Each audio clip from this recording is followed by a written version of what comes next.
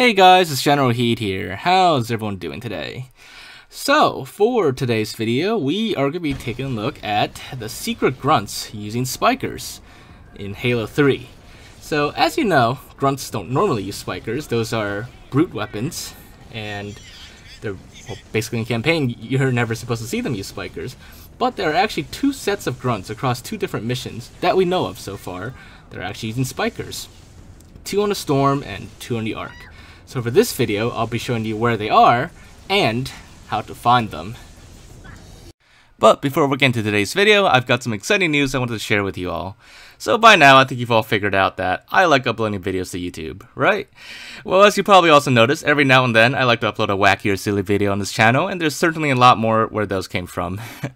So I was pretty excited when Amino reached out to me to sponsor this video, and I learned of Amino's new stories feature, and the fact that these stories are easy to find and don't just disappear like other places do. So if it's something you like, I will continue publishing wacky Halo content on there consistently. If this all interests you, then click on the link in the description below, or search for Amino apps to download Amino. You can find my stories by searching Generalkidd, and make sure to follow me on there, and click the bell icon so you'll know when I'm posting new wacky videos. Alrighty, so let's start with the grunts on the mission to Storm. These grunts are arguably the easier ones to get to and find. It's pretty much, there's not really much you need to do that's too complicated. It's pretty simple. But what you want to do is just come to this part of the mission on the Storm, and there are a number of ways you could do this, but the way me and Photos Chaos decided to do it here is just to grab the missile pod up here, the destroyed one, and just once you pick it up, just wait like a minute or two.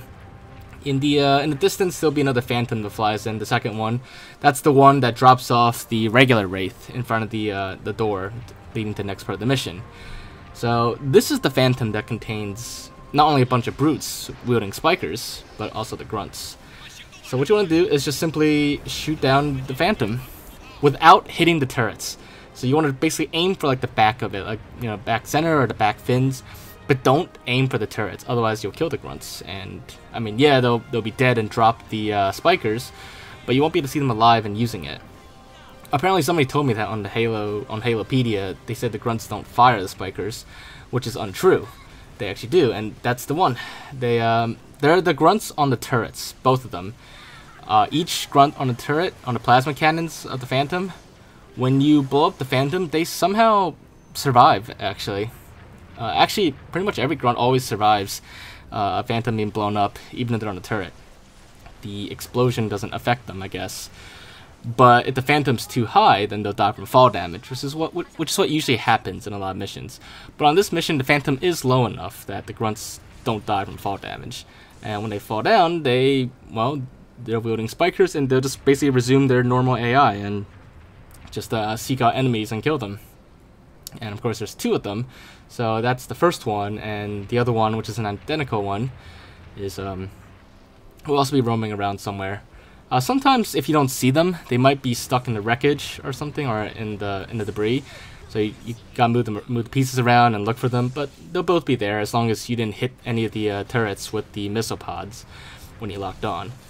But yeah, so two grunts here using spikers.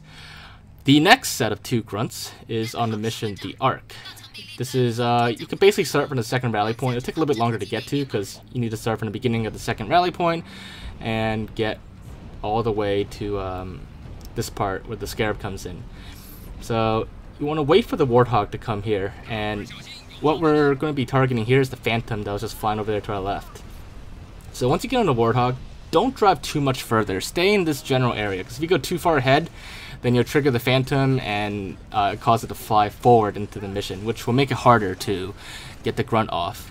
So you basically want to stay here and just either, you can do it solo if you want, so you just get on turret and keep shooting the Phantom, or have a teammate shoot the Phantom. Either way, it doesn't really make a difference, but this will take quite a few shots to destroy the Phantom with the Gauss Hog. The shots aren't, like, they're not super effective against the Phantom, so it's going to take a while, and it will push the Phantom back a little bit, which is actually a good thing. Just hopefully you don't push it too far back, because if you push it too far back, then the grunts will be on the ledge above, and you won't be able to really reach that ledge. So hopefully they land on the rocks underneath the ledge. but you know, it could be a little tricky to do, and sometimes you may have one or no grunts survive. But anyways, here we go. The Phantom blew up, and I don't know if you saw in the distance, but both grunts did fall out.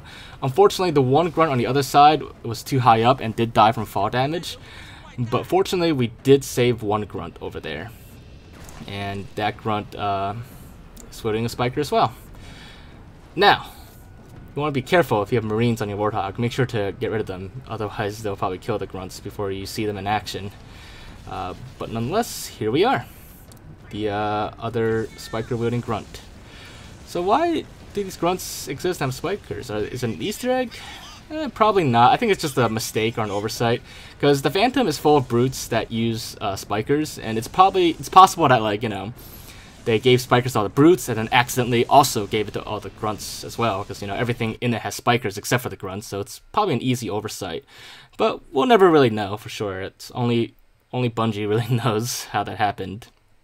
But yeah, so hopefully you guys found this video to be interesting, and if you did enjoy this video, make sure to leave a like, leave your thoughts in the comments. If there's anything else for me to look into or check out or explore or something like that, just let me know in the comments, and I'll definitely do my best to look into it when I get the chance. But other than that, make sure to subscribe if you haven't already, and I will see you all next time. Bye guys!